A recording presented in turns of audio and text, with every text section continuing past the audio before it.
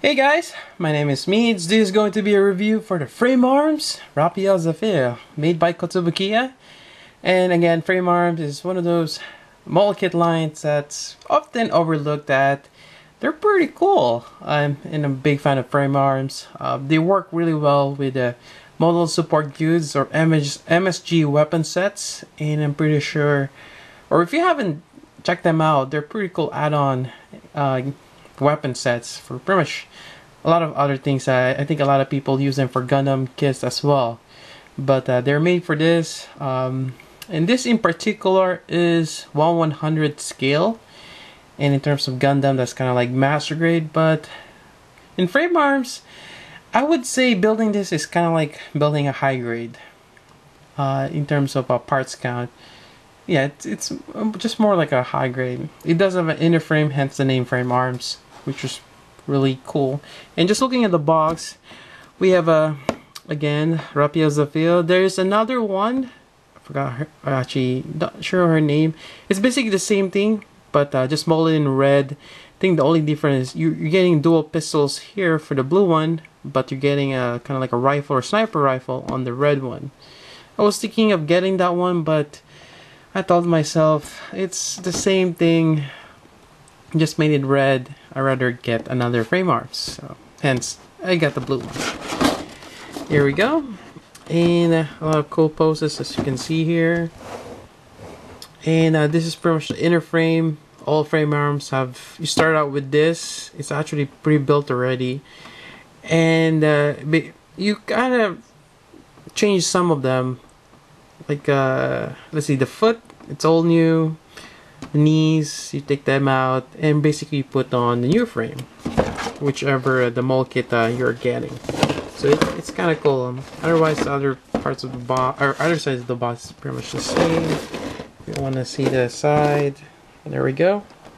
So that's it for the box. And here we go. Here's the mold kit. Really great. I really like the design, and I would assume that this is a female robot design. I hope it's a female.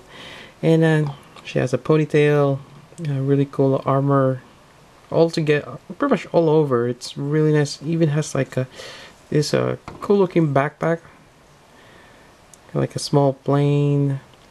It's actually kind of like a drone on her back. You get that booster.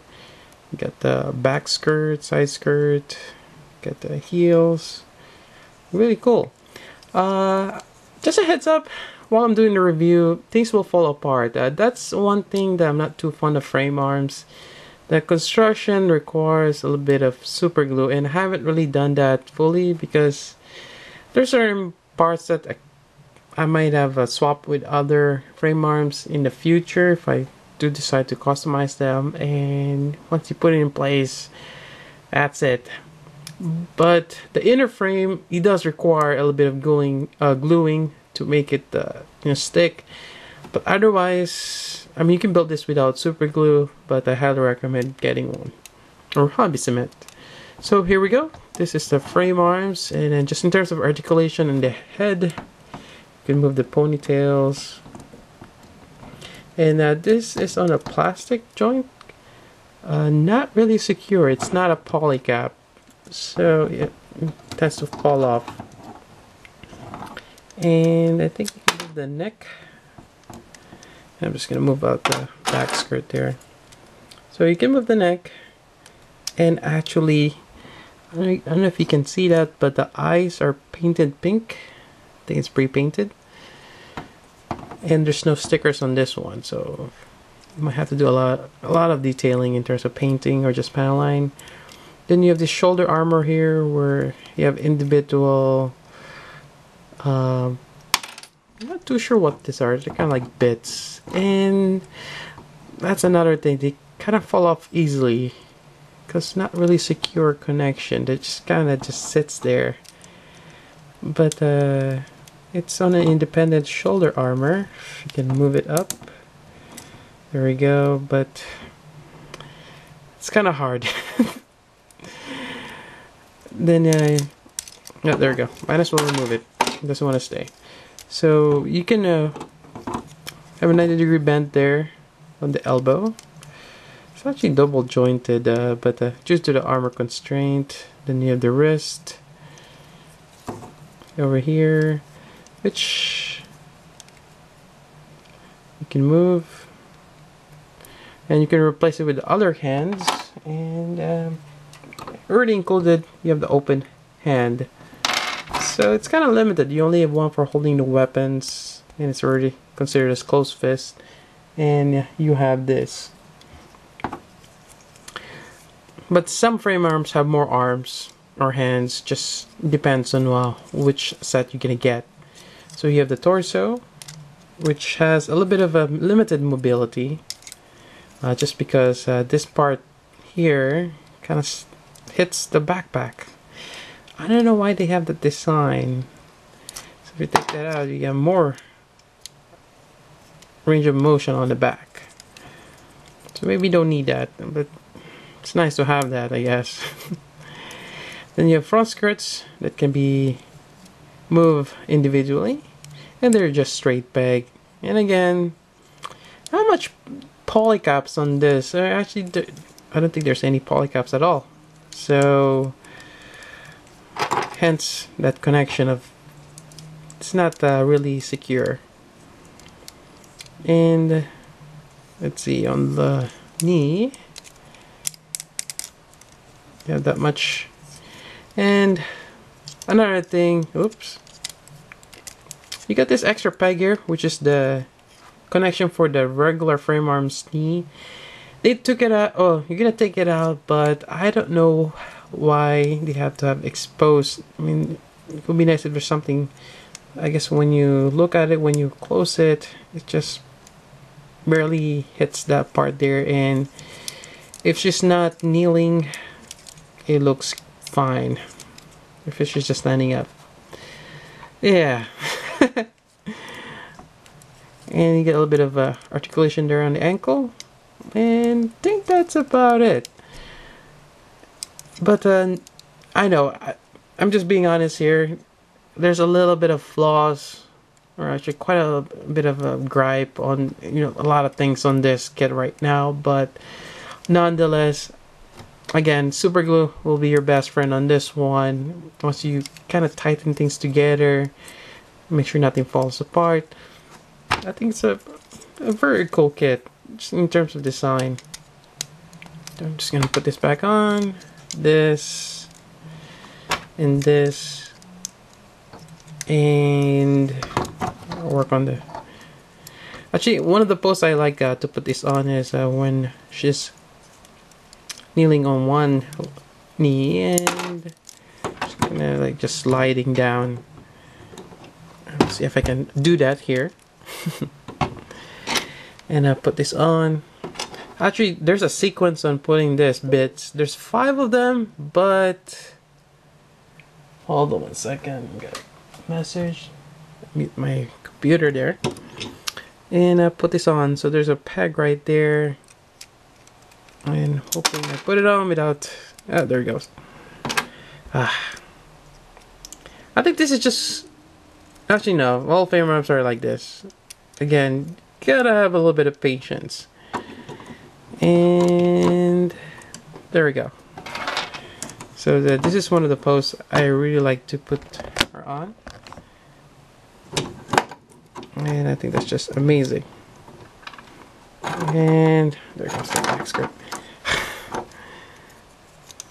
Take forever to post her. And there we go. There we go. Alright. And what else? So actually there's an I don't know if you've seen a box, but there's different options you can have the head on. And we get this extra parts here. So we're just gonna go take a look at the head, and you can just take it out like so. And let's take a closer look. Alright, so you can take this out and take this out. Actually, that's how it's connected. That part's still there. And you can take this whole top part here and replace it with this one. This one kind of gives you two options. You can put this on, and actually you can put this same band on her head on this one. And this in particular you can put a crest on, like a command horn in terms of Gundam, but can give you that really nice crest. Otherwise, let's take this out for the time being and remove this. Give you this another part which connects on, and you can take one of these and put this on like so. And you can also put this back if you want. And now she has like a one ponytail on the back, which is kind of cool. So putting this back on, and there we go. Let's put a side view. Not too bad. So there you go. It kind of gives you options on how you want to have the head, and I think that's a pretty cool gimmick. Alright, so to conclude this review, again, frame arms are really great kits. They're really well detailed, as most Kotobukiya kits are, but they also run in with the problem of things just falls apart, and it's just, I think just in terms of design and the lack of polycaps. So you might need to have some super glue on this, or add it to kind of reinforce if things keeping intact. But nonetheless, I really like this, and I do apologize if my review kind of just points out, how things just falls apart. Just being honest. But nonetheless, I hopefully that you still consider getting this. These are really great kits. They're definitely unique and something different from if you just been building Gundam mold kits. Just really nice designs, and they're actually coming up with more. And in particular, I'm looking forward to the one that turns into a bike. I think that's really cool.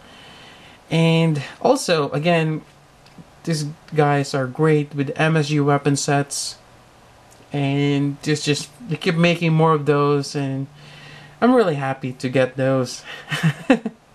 They're great from your other mold kits as well. So there you go. That is the review.